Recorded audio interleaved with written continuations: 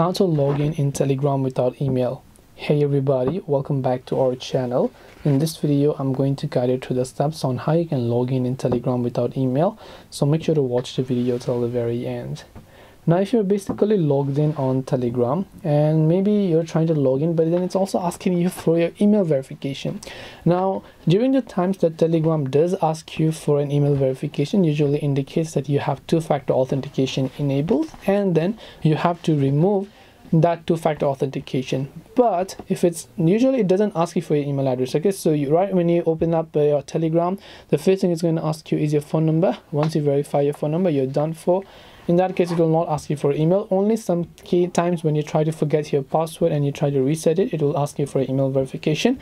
Other times Telegram does not ask you for email verification. So I hope this video helped you. If you have got any more questions, then feel free to also leave them down below.